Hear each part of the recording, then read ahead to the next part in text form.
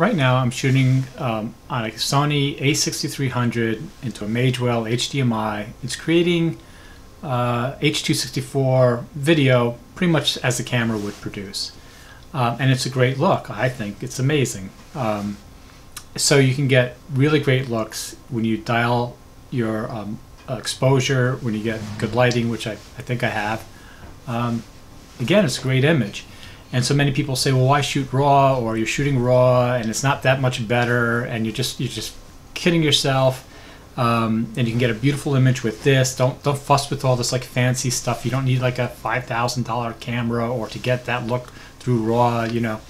And I want to point out that many of these people have a misconception about why many people shoot RAW. It isn't to do that. I mean, yes, obviously you want to do that. So when you load Magic Lantern, you know, you want to see, hey, can I get this? How close to this camera can I get to an ARRI, right? How close to a red? So yeah, everybody's going to try it. It's fun, but that's not really, at least for me, it's not why I shoot in RAW. I shoot for a different reason. When a camera shoots its native video, as it's doing here, it's constantly cleaning up the image. It's taking all the pixels and say, you get in line, you know, you're too far out, bring you down. There's noise reduction. It does stuff with the colors where it tries to even them out. You know, again, all stuff that makes for a beautiful image. But the stuff it throws out, or it doesn't make it to the image, is stuff that some people like. It's a certain type of a look. So when you're shooting Magic Lantern RAW, what's happening is the software is basically telling the camera, don't take what's coming from each pixel on the sensor, from your millions of pixels. Don't do anything to them. Don't try and get them in line. Don't try and clean it up. Just store it right to the memory card. So each pixel will see some light and get stored to the memory card. Now what that means is that many of the pixels, when they do see whatever they're seeing, they don't have enough light to see it correctly, or for whatever reason they just can't get it. And this is true back in the film days. In the film days, you know, that's what grain really is. Now, if film back in the celluloid days, if it's properly exposed, you get a completely saturated image. But if it's not, you get grain because the chemical grains didn't really get enough light to activate one way or the other. And it's the same thing in digital. So when you're shooting RAW, you're getting each pixel, and the pixels are all off in an organic way. So yeah, I could take this video and I could add like a film grain look, and I could do all kinds of things to roughen up the image, but it'll never match the organic look of each pixel actually struggling in real life, because some will struggle more, some will struggle less, but all organic to what they're seeing. When you put over a film grain look onto like a video in post-production, you're giving the same treatment to all the pixels, right? That's not organic, that's artificial. So with RAW, you get that organic, like, you know, pixel sort of seeing of the image. And so like each frame you'll notice is like a slight jumpiness, just like in film. So like in film, each frame, like one, you know, the pixel at one point in time I said, yeah, that's a red, right? And then a frame later, like, oh, I'm not sure, I think it's a pink, right? And the next frame, oh no, I think it's a red, right? So it goes, each frame goes back and forth, each pixel, you know, guessing in a slightly different way what it's seeing. And that's what you get with RAW video, just like in film. It's a look, and it's organic. You either like it or you don't like it, but you can't, I don't feel there's any argument against it. I mean, you can't say, oh, you can get as good as with in-camera video, because you can't. I can't, at least. Now, yes, you could do it, and you know, you show a normal, like your wife or spouse or any normal person, they're probably like, looks the same to me. But if you're into it, like I'm into it, you just see a difference, and that's why you shoot it. Again, it's not good, bad, whatever. It's just to your, whatever you want to get, whatever you want to shoot. So I'm going to actually shoot some of this on the Canon 7D in RAW, and you can see some of the difference.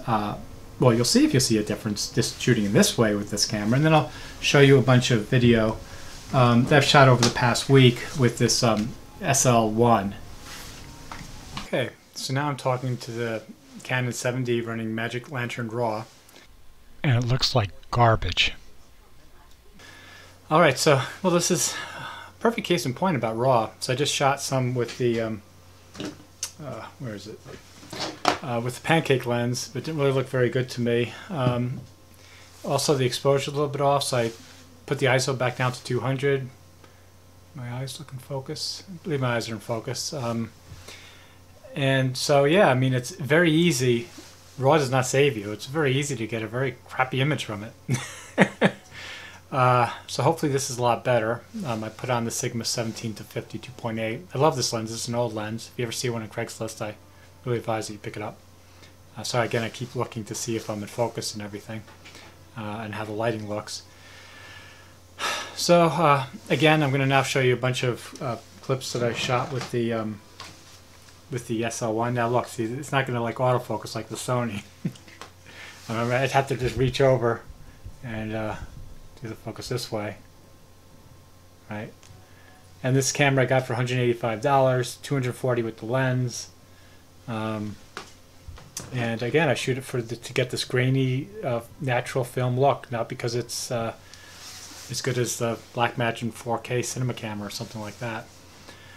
Okay, so I'm going to take this video and put it in the processor, and hopefully you'll see more of that grain. Well, I don't really think you'd see the grainy look in this circumstance. It's not as you know, you have controlled lighting and everything like that. But who knows? You know, maybe. Well, I think you will see it. I mean, the skin tones are another area where RAW, just more natural. I don't know how to explain it. It's in-camera video. It's nice, but it's smoother. Whereas, like if you look on the forehead and stuff like that, or in the face, with RAW video, again, because you're getting pixel to pixel, you get much more nuance.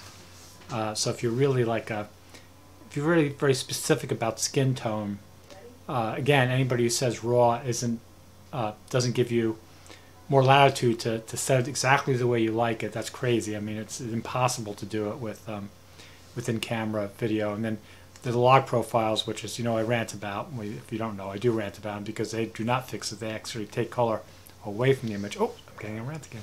So anyway, enough.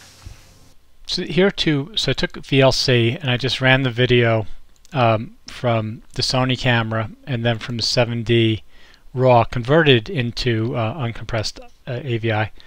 And I want to show you something. So here's let's start with the Sony picture. So again, it looks very nice, but if we count the colors here, we're going to count 50,000 colors essentially. So it's 50,000 colors coming from the Sony, with the camera, again, like I said, is processing all the pixels before it creates each frame of the image. And notice how this compared to the 7D seems a little bit more desaturated, whereas this seems more contrasty and saturated. This because, well, believe it or not, this can very easily look like this. This cannot look like this, and I'll show you why. Like much of the stuff, you should test this stuff for yourself, for you to see what works when you're creating your images. Okay, so where are we? Sorry. So I want to go into colors, count colors, 82,000 colors. So it's 82,000 colors in this, and it's 50,000 in this. Again, like I said, the camera will clean everything up for you. When you shoot RAW, it doesn't. So you're getting all those little bitty colors. So probably if we zoom in here, can I zoom in here? Yeah, zoom. So let's just say a zoom, 500%.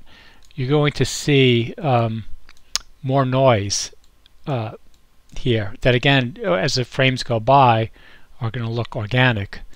If we go in here and we zoom in,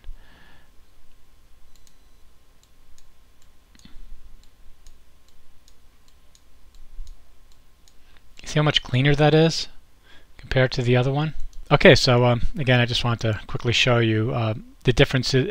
And again, I don't really like these things. You really, again, need to do this for yourself, to see for yourself, because I would be like, no, this is whatever, you can get it like this, and get this like that. Well, you have to try for yourself.